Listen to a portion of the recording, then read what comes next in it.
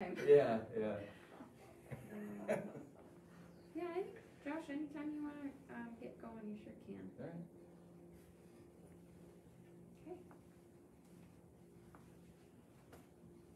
Okay.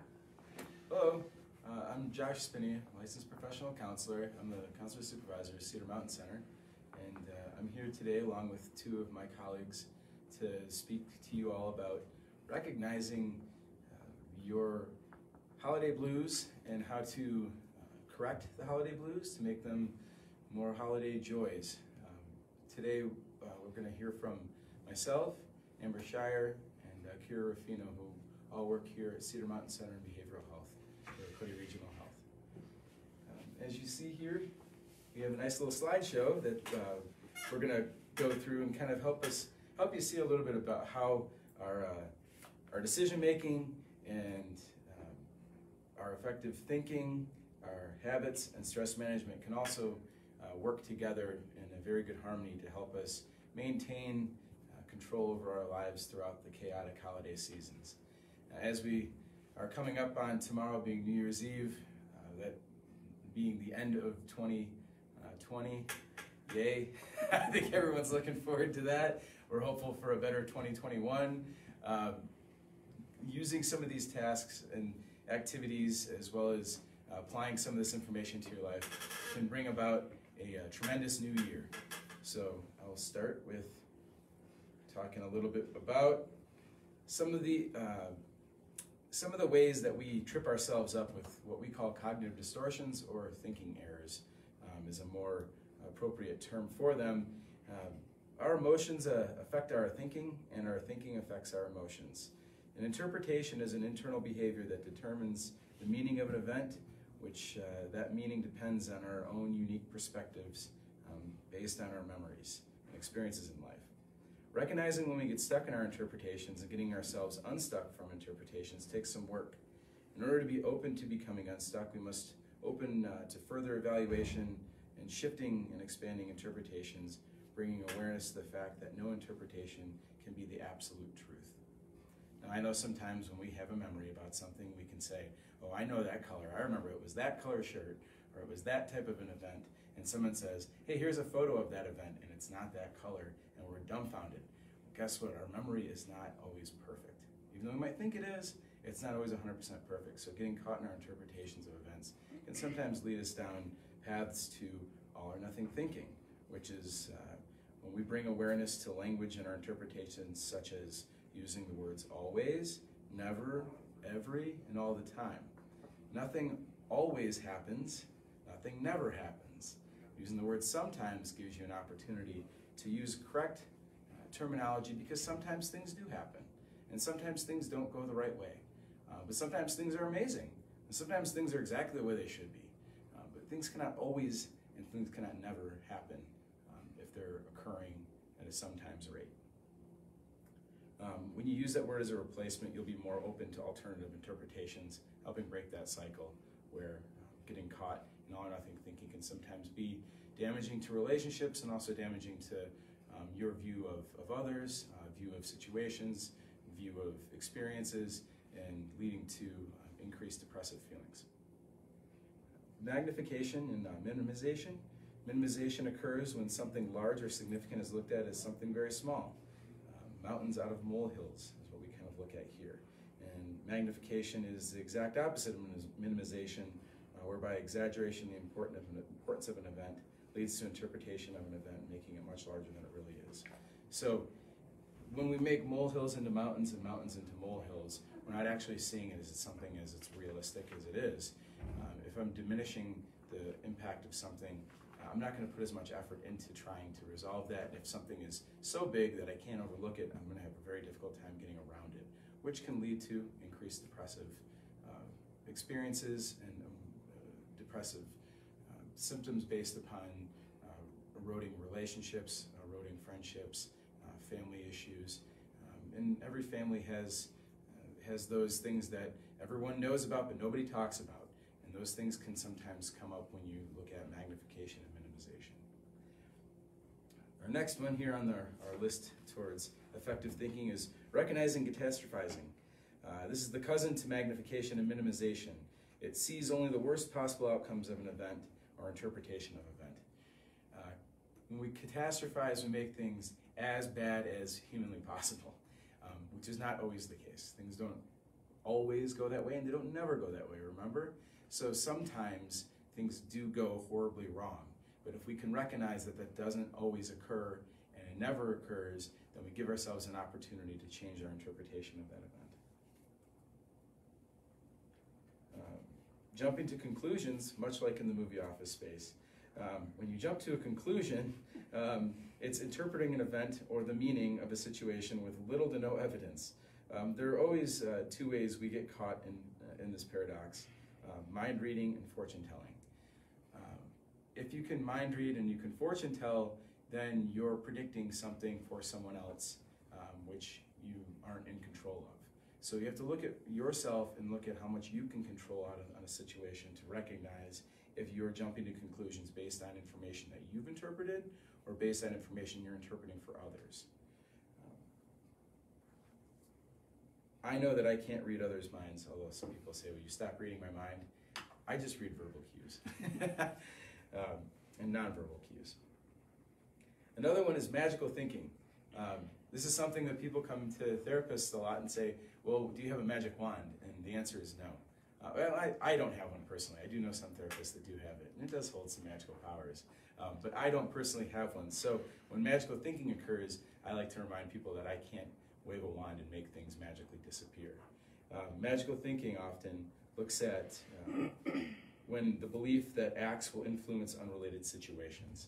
So I often say, like, saying I'm a good person, bad things shouldn't happen to me is not really a realistic expectation. It's a thinking error.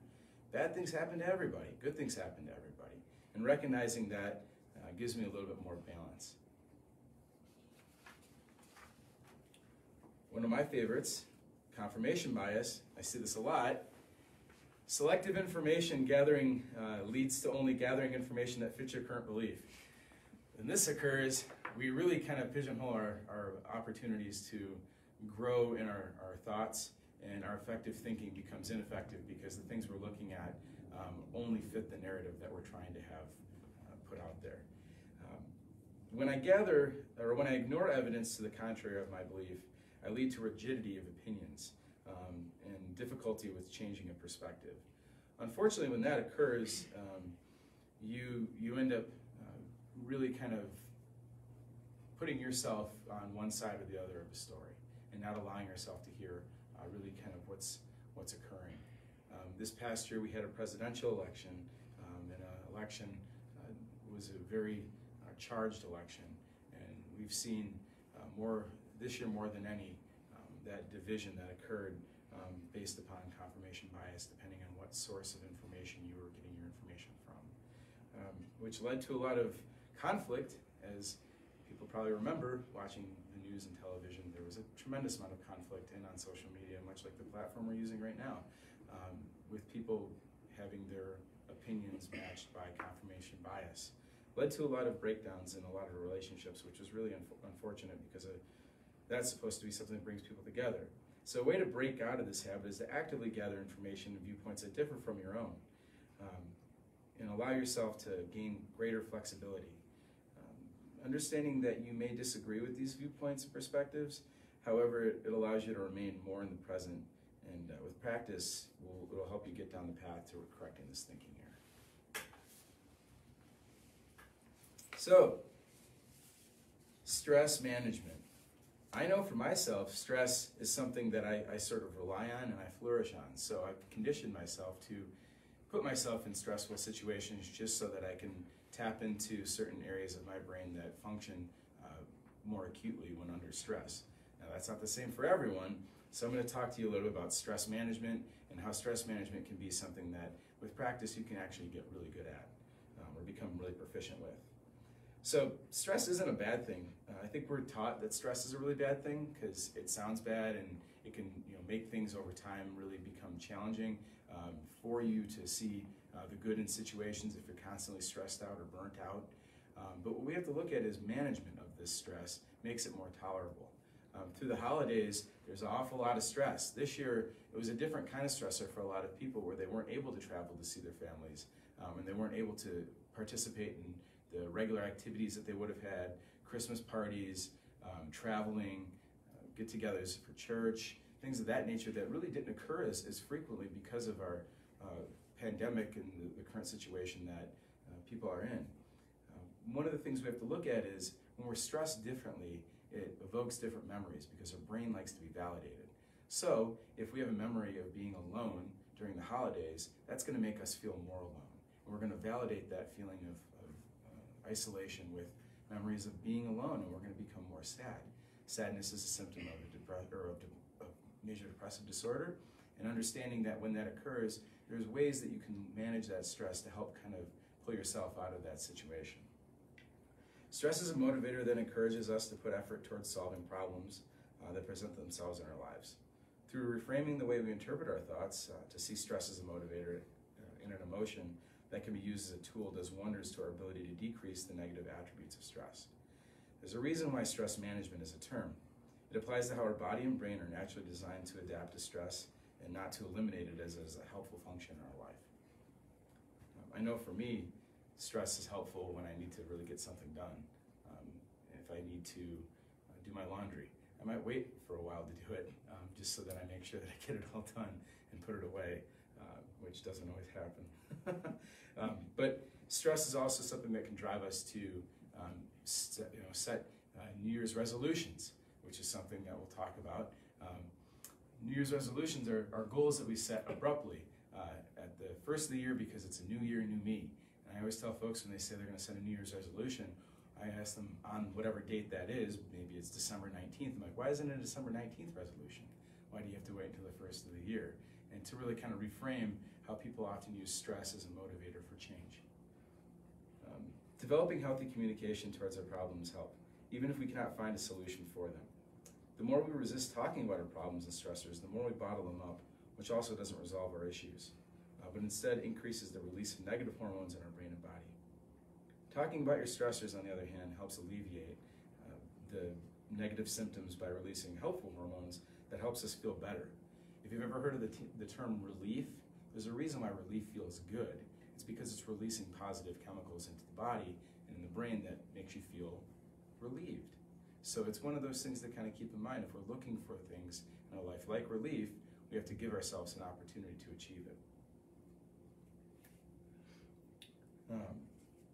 Your responsibilities are important. Prioritize them accordingly. Thinking about what are priorities through the holidays. A lot of times people are waiting to the last minute to go Christmas shopping.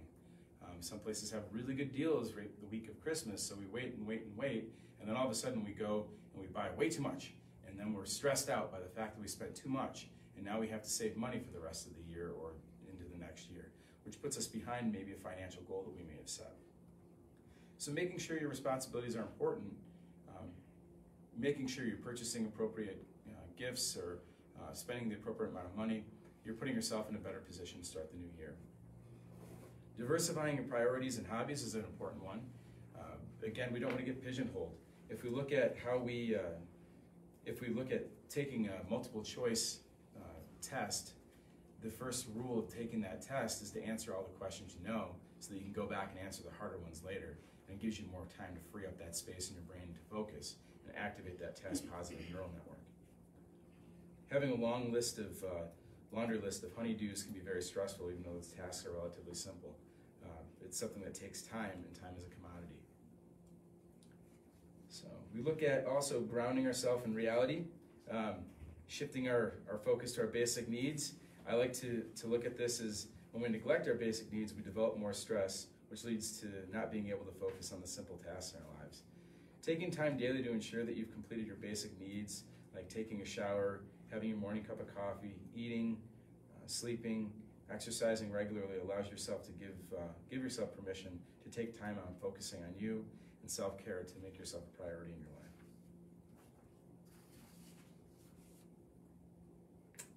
So when it comes to building new habits, I like to look at goals. Goals have outcomes, and if I can track those outcomes, something that I see is that I know that I'm progressing.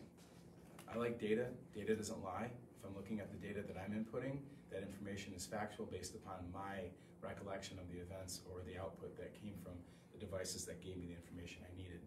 So when I look at goals and habits, I look at them as they're not the same. Goals are outcomes.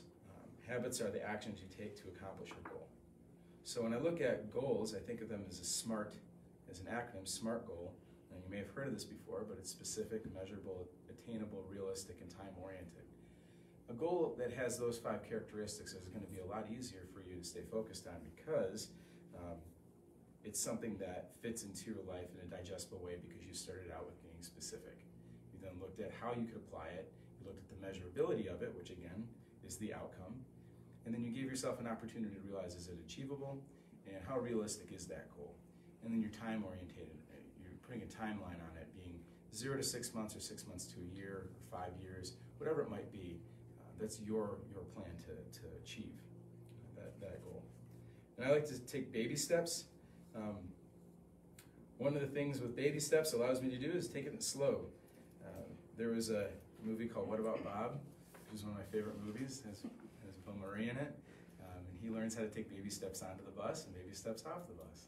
And baby steps are very important because we have to learn how to go slow at things. We can't just sprint into things. Otherwise, we're going to miss a lot of the things we have to learn in order to functionally move that way. Making small changes will help us slowly adjust to our goals with a realistic perspective. Allowing yourself to embrace new changes gives yourself a chance to make your environment inviting to change. Making changes that encourage your habits or new habits and push you away from detrimental habits.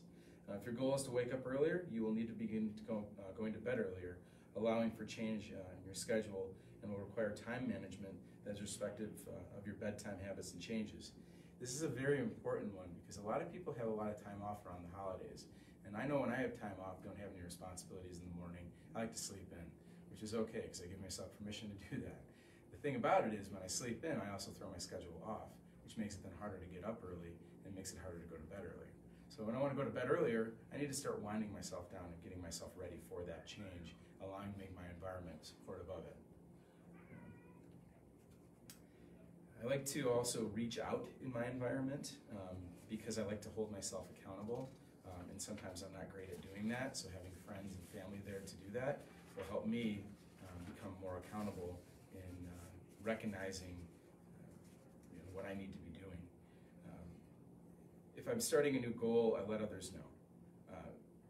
If I'm going to start and say I'm going to do a half marathon and I want to have a half marathon completed by 6 months, I have to look, is that a realistic expectation? Or is it going to be 9 months? So I start to plan my event that far out. If I look at something like I want to learn a new language, well, I think, how long will it take me to learn a new language? Sometimes learning the language of emotions is a new language. So 0 to 6 months is a pretty good timeline for that because you have to learn how to say it, speak it, and use it fluently. And if emotions are not part of your fluent language, it takes a little bit of time to incorporate them because it is a little strange at first. And practice takes time, change takes time, perseverance is extremely important. One of the things I understand about perseverance is that it's something that I have to make sure that I'm willing to go the extra mile because then it means that I'm willing to take on the challenges that happen along the way.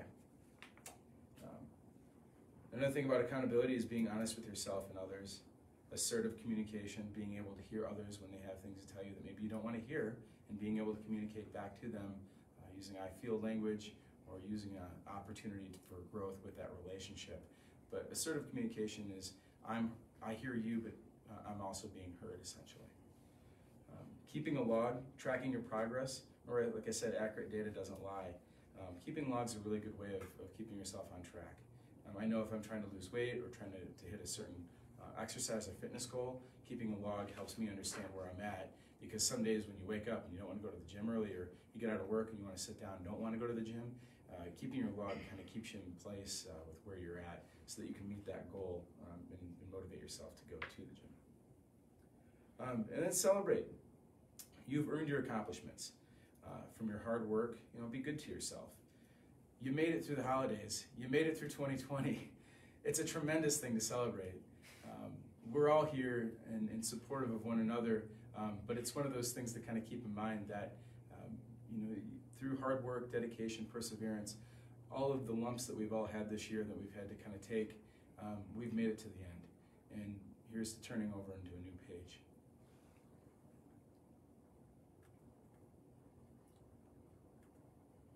All right.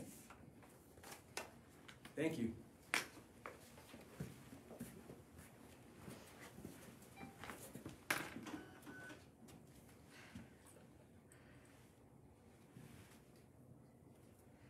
Hi, good afternoon everyone. My name is Amber Shire and I'm a therapist for Cedar Mountain Center, so I'm a provisionally clinically licensed social worker.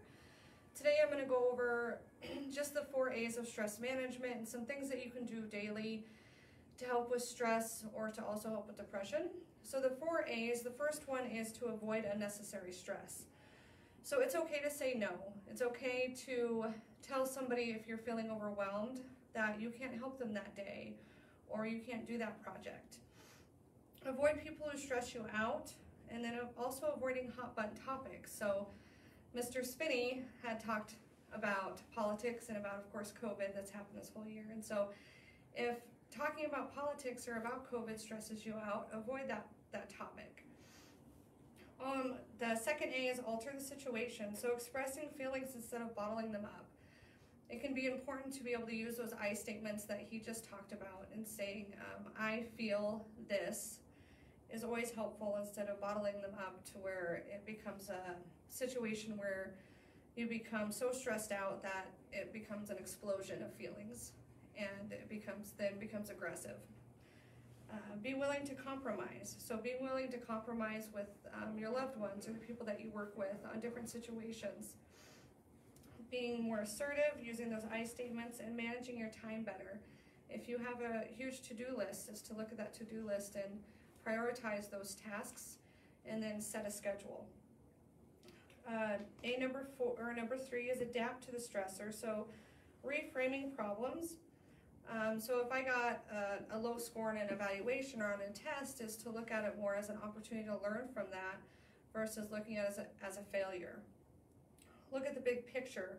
So if you're in a stressful situation, let's take COVID as an example, it's not permanent. It's not something that's going to last forever. Eventually it will go away and we will go back to normal routine and not have to wear masks every day, and to have to keep distance from our loved ones. Adjust your standards. So perfectionism is a major source of avoidable stress. So looking at your own standards of if you put too much on your plate and that you have to have things so perfect that it's causing so much stress in your life, to be able to adjust that standard and to also focus on the positive. A number 4 is accept the things that you can't change. So don't try to control the uncontrollable. One thing that I teach my clients is the control circle, is to make a list of things that you're stressed out about and then take the things that you are able to control and work on and put those in the circle, and then focus on that control circle and not focus on the whole list. Look for the upside, and then of course, like I said before, share feelings, and then also look at learning to forgive. That can be a huge thing in stress management, is looking at what things that you can forgive in your life for yourself and for others. Some daily self-care tips that I have for you would be to look at essential oils. If you've never used those before, or if you do use those, looking at those as a way to help with stress. Some daily guided meditation. There's some great ones on YouTube. There's ones that guide you through a meditation. There's also ones that just have music that allow you to just focus on your breathing and be in the moment. Those are great to do every day. On our unit, we have people do those twice. We have our clients do those twice a day for 20 minutes. Daily journaling can also be a great stress reliever, is to write down, your feelings and emotions and the things that you're going through throughout that day. It's also writing down the things that you're grateful for in the morning and at night, and some of the things that you got from that day that were helpful for you.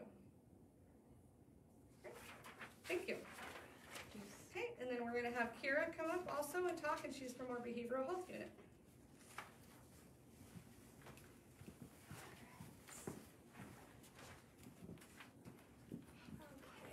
Thank you, Amber. So Amber and Josh mentioned some seasonal depression and ways to manage stress. I'm here to talk a little bit about TMS, which stands for transcranial magnetic stimulation. And this is really for treatment-resistant depression, so whether it is seasonal or it is ongoing throughout the year, if you have 4 or more failed medications and have had lack of response to therapy, TMS may be an option for you. So the first step that you would take is to see a provider in our clinic. They would evaluate your need and qualifications for TMS, and then from there they send me the referral, and I kind of get things going. The process to get started usually takes about 1 to 2 weeks, and then our schedule is 4 to 6 weeks out. But TMS has had wonderful results. We've seen about 75% of patients have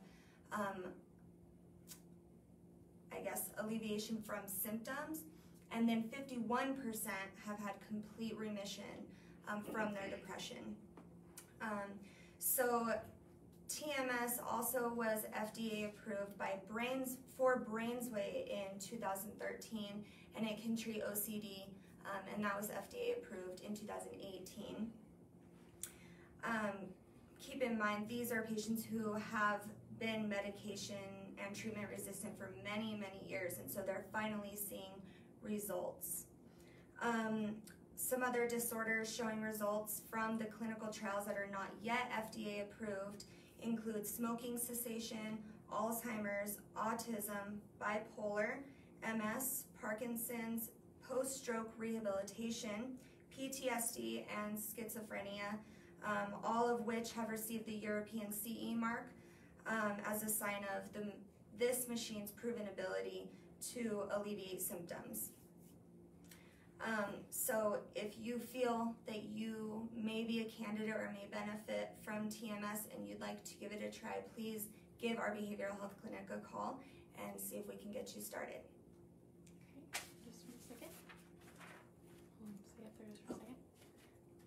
And if anyone has any questions, please write them in now.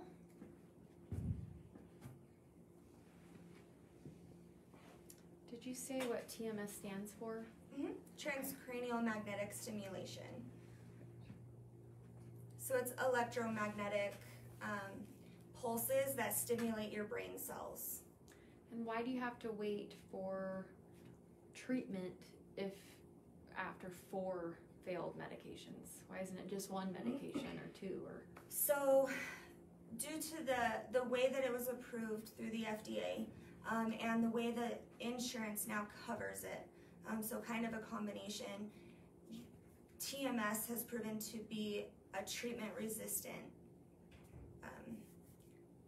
result, I guess, for those. It's not that it wouldn't bring results if you aren't treatment-resistant, but it's kind of a last resort for a lot of people.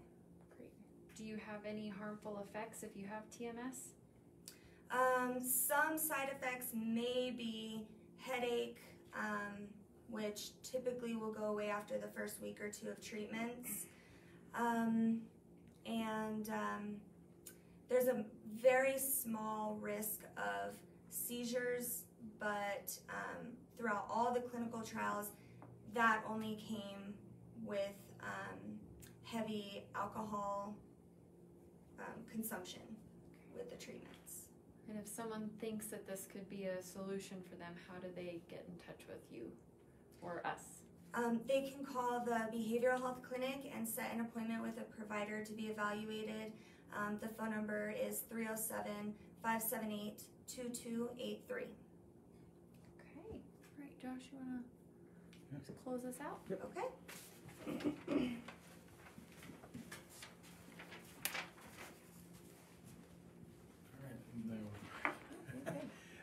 I would like to thank everyone for joining us, and if you have any more questions after watching this on different platforms, please know that you can reach out to us at Cody Regional Health. Behavioral Health Clinic and Cody Regional Health Cedar Mountain Center.